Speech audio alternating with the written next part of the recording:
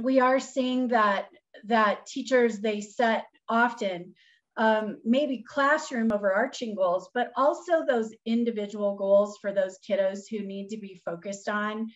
I myself had, you know, my two girls when they were young. I had one who was the super quiet one who would sit in the sandbox by herself and never engage with anyone. She didn't talk the first 8 weeks of preschool because nobody gave her a reason to talk.